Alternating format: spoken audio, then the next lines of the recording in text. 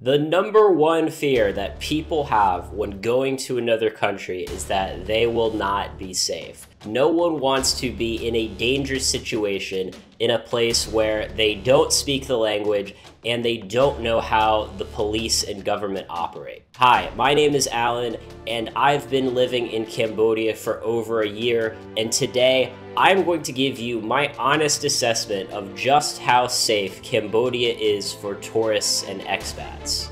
But first, a little trivia about my background. When I was last living in America, I was in a suburb just outside of Baltimore, one of the most dangerous cities in America.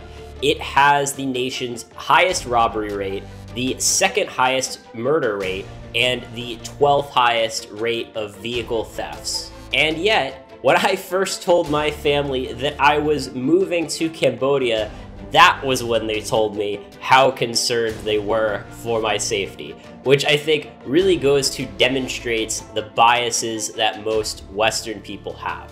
Especially in America, we hear a lot about these violent crime waves occurring in countries like Mexico, and we just kind of assume that all of these poor developing nations are just like that.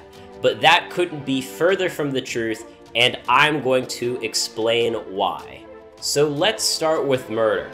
Asian countries as a whole tend to have the lowest murder rates in the world, and while Cambodia isn't quite as perfect as a country like Singapore or Japan in terms of murder rate, it is still 63% lower than it is in America, meaning that you are about 2.5 times as likely to be murdered in America than you are in Cambodia. Citizens can't easily get guns in Cambodia, and even most police officers do not carry a gun with them in public. The murder rate here is a little higher than somewhere like the UK or Australia, but my impression has been that getting murdered is the equivalent of getting struck by lightning. It can happen, but it is very unlikely to happen to you. Okay, so you're probably not going to get murdered, but what about petty crime like pickpockets, purse snatchers, and that sort of thing? Well, I'm going to tell you something that might surprise you, which is that I feel safer with my property in Siem Reap, Cambodia than I have ever felt living in any city in America. I can leave my $300 bicycle just sitting outside for hours, and it will always be there untouched when I come back to get it. I've heard multiple stories of people losing their wallets and having them returned to them with all of the money still inside. Even my wife tends to misplace her iPhone a lot, and yet no one has ever stolen it. Do things ever get stolen? Sure. Sometimes I'll hear a person tell a story like, "Oh man, it's time to be careful. I heard that a lady here got her purse stolen last week." But to me, that attitude just further goes to show how safe the city actually is, in the sense that if one person out of a city of over 200,000 gets their purse stolen in a week, people go, "Oh man, crime's picking up." So yes, I would exercise some common sense precautions. For example, I do keep my door locked as a matter of habit, but there is no reason to be irrationally fearful while staying here.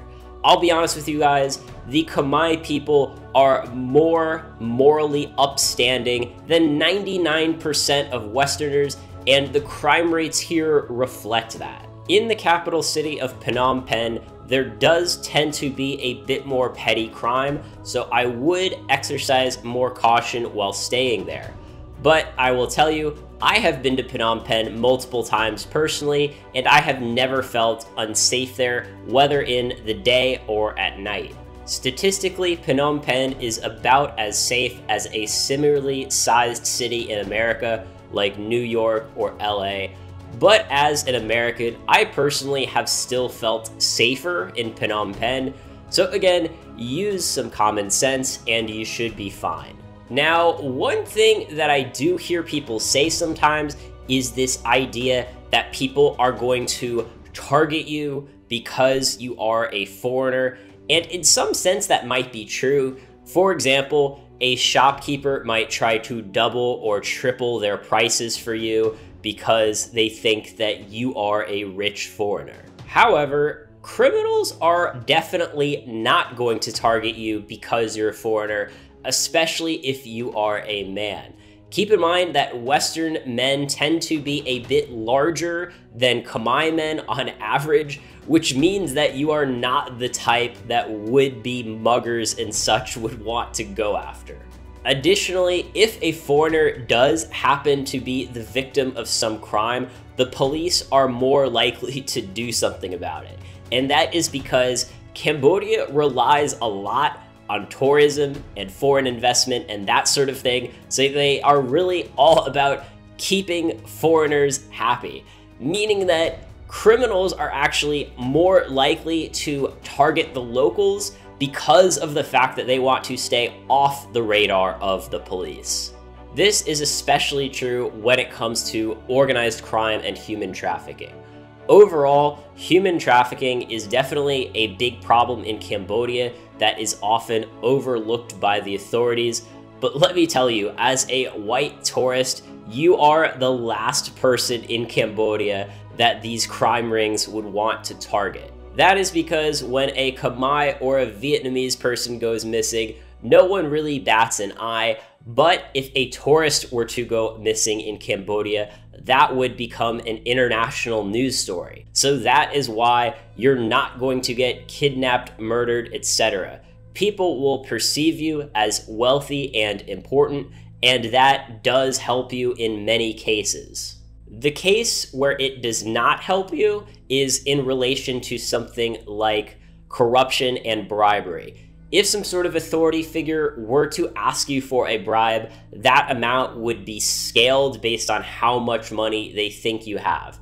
Now, I'm really not going to go into much detail here, and it's not really what I would consider an issue of safety. It is just an example, though, of how you might be targeted due to your national origin. So I'll just say that if that kind of scenario were to come up, you can do what you want there.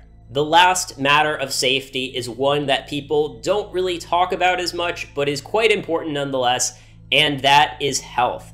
If you are visiting another country, they are going to have different diseases and a different standard of healthcare than what you are used to. And Cambodia is definitely not a country that is known for having high quality healthcare, which is a point of concern. Now, as far as potential health issues that could come up, I put them into 3 different categories. The first category is your everyday, non-life-threatening diseases, like something such as the flu, or a stomach ache, or even COVID. Now, for something like this, it's really just a matter of getting a diagnosis and going to a local pharmacy to pick up whatever it is that you need. I've done this many times, and you really shouldn't run into any problems there.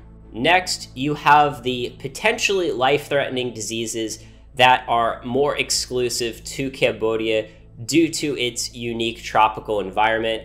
In particular, you have the mosquito-borne diseases, malaria, and dengue fever. If you're in a major city, I would just say to find out what the best quality private hospital is, and they will be well equipped to treat those common mosquito-borne diseases. But I'll also say that if you're just staying in the city, you're pretty unlikely to get those diseases in the first place. However, one disease that you definitely can get in the city is rabies, which is a bit more common in Cambodia than in your typical highly developed country. The good news, however, is that rabies vaccines are extremely cheap, so I'll just say that if you get bit by some sort of animal, just get your shots, guys. It's not worth the risk of contracting a disease that is always fatal if untreated. Thirdly, you've got the more difficult to treat life-threatening diseases like cancer, heart disease, etc. And for that, guys, you basically just have to leave the country. Most expats would go to Bangkok, which is pretty close by. The wealthier people are going to go to Singapore, which has state-of-the-art, world-class healthcare. If you're from Australia or New Zealand, those are also pretty close by, so I'd say it would become pretty reasonable to just get the first flight back home. Overall, I would say that Cambodia is a lot safer than you probably thought it was. The crime rate is far lower here than it is America, although perhaps not lower than Northern Europe or a more developed Asian nation like Japan or Singapore. The lack of quality healthcare is the bigger concern, but I still don't think it would be enough of an issue to be a deal breaker for most people. Of course, I'm living in Cambodia, so I think it's pretty great. If you want to find out more about why I think Cambodia is a country that is worth permanently relocating to, then you definitely need to watch this video right here.